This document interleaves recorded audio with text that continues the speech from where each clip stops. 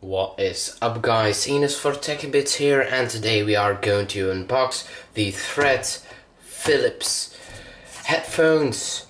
It's a pair of headphones sponsored by O'Neil. They are very rigid. You can do practically everything with it. If you take a look at the back of this casing, we see it promises a lot of bass. You can actually stand on it with your foot, so we'll do that as a matter of testing. Then we have several earpieces to accommodate the correct position, and then we have an explanation of that in-ear design with a noise isolating feature. So let's open this box with this lid right here. Take my trusty kitchen knife and try to dig into this packaging.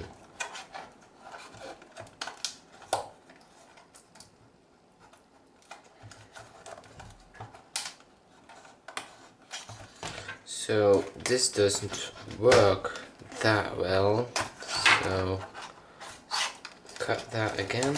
So here we go, and slide that out of the box, and there's nothing within. Instead of an explanation of what your product features and some explanation, you can pause the video to have a peek at that. Put that aside, and then we see the design. In spite of what normal manufacturers do, this has a real splitter in order to be more comfortable, they say. So we'll have to find out if this really is comfortable or if the weight adds to it and makes it uncomfortable.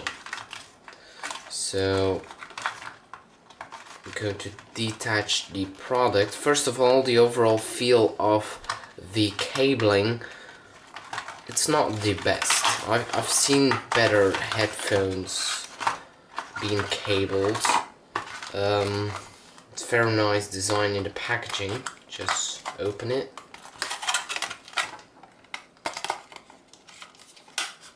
Like that, pop it out. As you can see, I ordered red ones for review. That doesn't mean anything for my personality or anything, but I just wanted to have a vivid color. As you can see, it's really rigid. As you can see, the normal L's are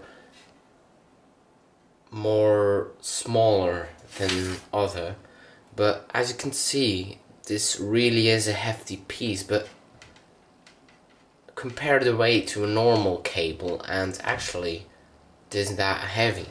So if you want to have a look how that compares when it's plugged into your iPod, you will see that this looks like this. Going through the cable, you can see it's a braided cable. I think it won't tangle that easily. It's a textured cable if my camera wants to focus, but it doesn't feel really nice. It feels, well, like furniture or anything. It doesn't feel like really braided. It's just a fabric that's pulled around it. If you take a look at these earpieces, we have the interchangeable ear pads which go off like this. I'm probably going to use the smaller ones because I have small ears, or at least I'm more comfortable when the in-ear padding is deeply into my earbud. It isn't that easy to plug them back on, actually, and I have officially lost the padding. Let's see, just push it onto there. Wow, this really isn't easy, so that's probably the first impression I've got.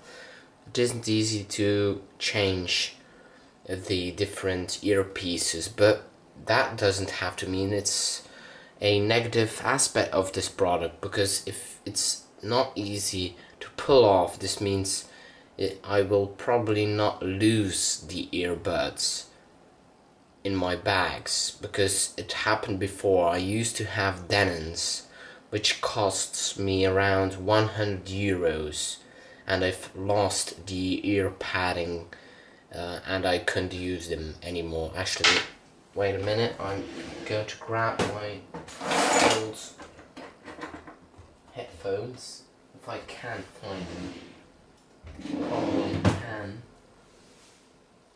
Well, let's leave that for the upcoming review, and another close look at the splitter for the head. So here you go.